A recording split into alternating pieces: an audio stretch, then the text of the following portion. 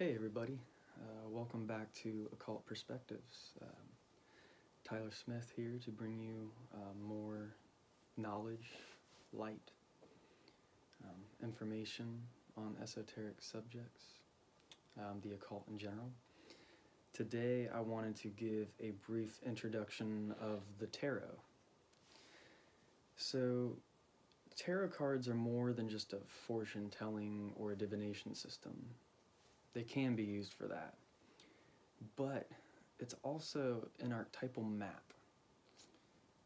Essentially, every archetype that could exist within us is somewhat symbolized by particularly the 22 major arcana. Those are the more important cards, the ones that people generally focus on when they're doing any kind of reading or anything like that. And the 22 major arcana can also be integrated into the Tree of Life. So each little path on here that connects the 10 Sephiroth, or Sephirot, we'll get into that later. I'll definitely be doing a lot of videos on the Tree of Life because it's such an extensive subject. Here it is. If you look at this little map of the Tree of Life, you can actually see which cards are which path.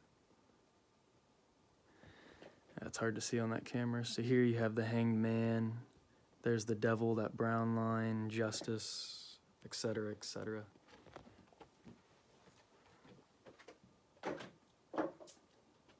And the number 22 has a lot of other major implications, which we'll go into at a later time. But the tarot, there's a lot of debate as to the history of it. There is more of a myth version, and that version, essentially Thoth, the Atlantean, or the Egyptian priest king, he was always kind of the one behind the scenes. He was never the one ruling, but he would always be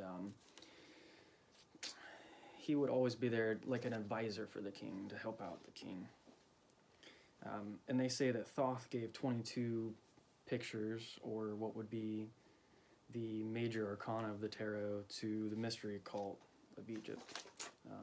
That, in a nutshell, is kind of the mythological viewpoint. There's other myth stories, too, that they haven't really proven.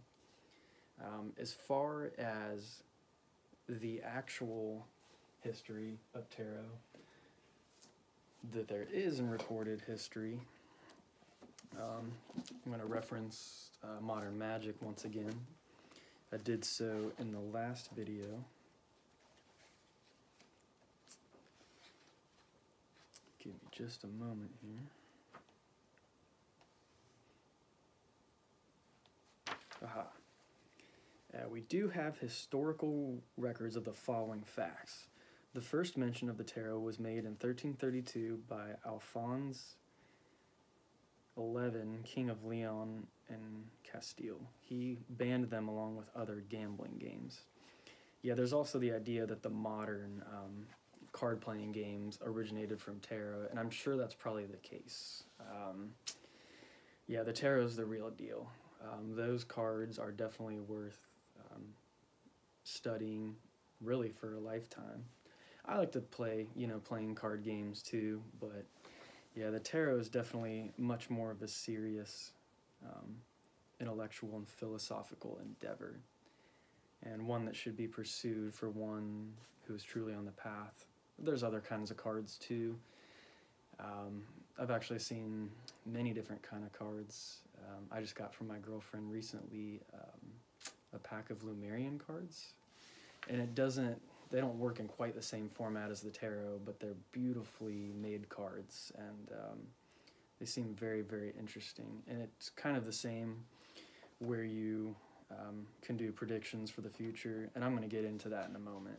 The difference between divination and fortune telling. There's a big difference there. But a couple of these other historical facts. In 1337, and I don't know if I'm pronouncing these names right, Johannes, a German monk, wrote that they could be used to teach morality. That's kind of funny. Anyway, there's a couple of other historical facts here, but none of them clearly point to the beginning of the tarot, so we're not sure exactly where it originates from.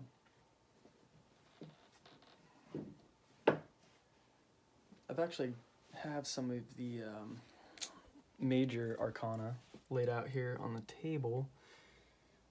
I didn't really have room for all 22. And they say when you're first working with the tarot cards too, that you actually want to, with the major arcana, there's a couple cards you want to take out that just typically have negative connotations from the beginning, and that would be the Devil, and I believe the Tower is another one of those. In Modern Magic, it tells you which cards to take out when you're first working with the tarot. And those two are definitely some of the cards. And the reason for that is they just don't want beginners to get confused, because they're not necessarily evil cards per se.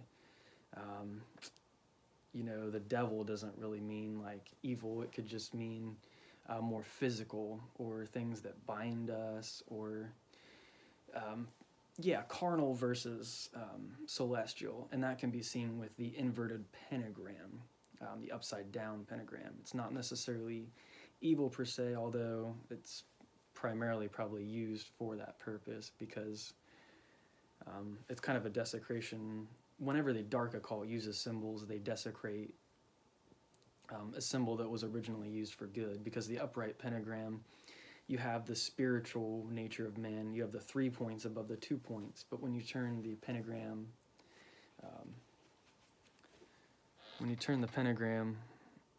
upside down, it's duality above the Trinity, so you're really revering physical existence over spiritual existence. That's just one of the many symbologies of the pentagram. I could do an entire lecture on that if I compiled some information. Sorry, I'm jumping around so much. I just have so much information that I want to get out. And if you have any questions or anything, please feel free to comment. So anyway, I'll let you take a look at the cards again real quick. The difference between divination and fortune telling is divination is basically tells you, based on the reading, if you go down that path, if you decide to make that choice, you have a choice. It's saying this is what will happen if you pursue this course. Whereas fortune telling says this is going to happen no matter what. This is your fate. So divination more or less gives you the choice to make. It has a little more free will to it. And when you do divination, you don't want to ask, should I do this? As Donald Craig mentions in Modern Magic, the cards are not like a pseudo-mommy. They're not your parents. You're supposed to inquire and ask, what will happen if I go down this path, not should I. So the ultimate choice is up to you. Fortune telling says something must happen. They're two very different things. I will go ahead and explain the tarot contemplation ritual. So in the last video we talked about the relaxation ritual, and this little ritual comes immediately after the relaxation ritual. It would usually be used to at the end of your practices, but for now, since the relaxation ritual is the only other thing, this would be the immediate next step. And basically you take the 22, here I'll go ahead and collect them since I have them here. You'll take the 22 major arcana, and you'll actually want to put them in order from 0 at the top to 22 at the bottom. And then you'll end up shuffling them in any manner or form that you choose. And then you'll pick a card. And see here, we got the Fool. And all you do is you empty your mind, no preconceived notion, you know, just observe and absorb. but try not to think of any thoughts. Just allow the card by simply looking at it. What comes to your mind? What does it mean archetypally? What does it mean to you? Because the cards have multitudes of meanings, but the most important thing, and this is what I like about the tarot personally, is that when I get a card, I know what it's telling me. The message is usually pretty clear, and that's why it's such a great tool.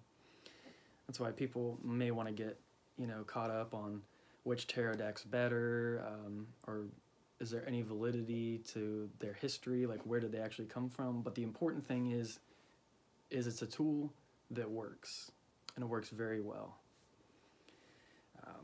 Sorry, I'm getting off track again. But as you observe the card, you do this for about 2 minutes, and then you want to write down, any thoughts, emotions, phenomena that may have happened, anything you may have perceived. And you can also hold the tarot up to your third eye as well when you're doing this contemplation. And that may help you get a better visualization. And you want to record that in your magical diary, which I have not gotten into yet. But real quick, before I get into not the magical diary, but the other diary or log, which is important, which is a dream diary. I'll get into that in just a moment. I'm going to wrap up this small tarot lesson. So you do the tarot contemplation, and that, after the relaxation ritual, would be the end of your curriculum for now.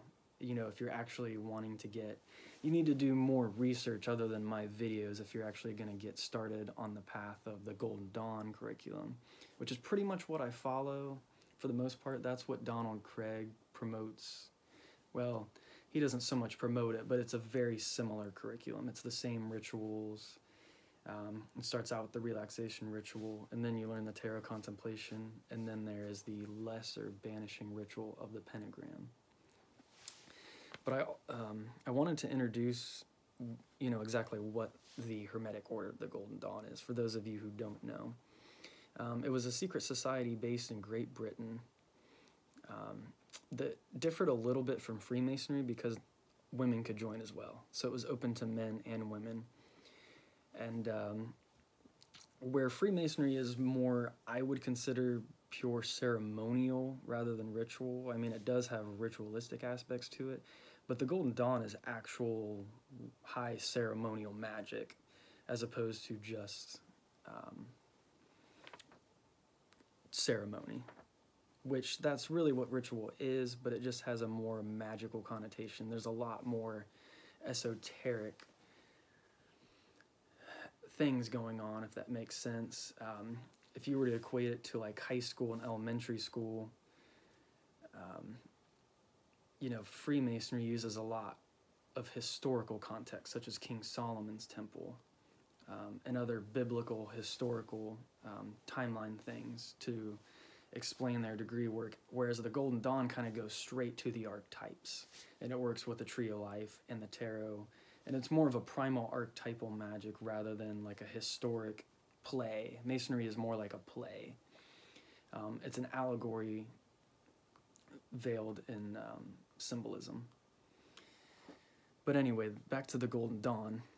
It was the secret society that practiced this magic, and it had 3 founders, William Robert Woodman, William Wynne Westcott, and Samuel Little Mathers, and they were all Freemasons. There's a really interesting story about how a manuscript was handed down from one Mason to another, which was, I believe, Westcott, and then he kind of decoded it and made a system out of it, and then that's where the Golden Dawn was formed. And he was said to have made contact with the hidden chiefs of the order, which are basically those that are never really seen. They are either masters working in a higher realm that's not even here on the physical realm, or they're people or emissaries or ambassadors here on Earth that are communicating with those higher masters that are working on different realms. It starts to get really crazy, but the story goes is they got permission from one of these higher chiefs to basically start these Golden Dawn lodges. So yeah, it all starts to become very, very interesting. The last thing that I said I would cover is the dream journal. I am guilty of not always staying on top of that. I actually just started my dream journal again last night. And you want to do dream journals because it creates a closer connection between your conscious and your subconscious. You're going to understand things a little bit more. Dreams are often symbols of things not always things we want because we have nightmares and such. But if we understand the subconscious mind and how it works and what these dreams may be telling us, we can have better memory recall. That's one of the really good reasons for it. And then once you get on to further magical practices or meditation practices, you'll be able to astral travel a lot better if you can lucid dream, if you know that you're actually, waking in your dream and then you can control it. I'm still not to this point. I have a lot of trouble with that. In my diaries, it's just a bunch of random things and random people that I haven't even talked to or seen in a really, really long time.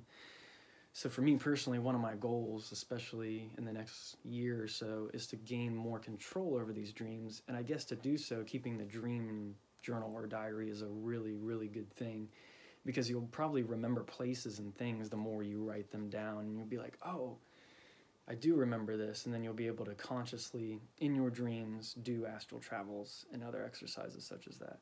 So the dream journal, it's just a really good thing to have. It's a really good habit to get into. Well, I think I've pretty much covered everything I want to today. Keep a lookout for more videos. Please like this video if you liked it. Subscribe to my channel. Peace and blessings. Take care.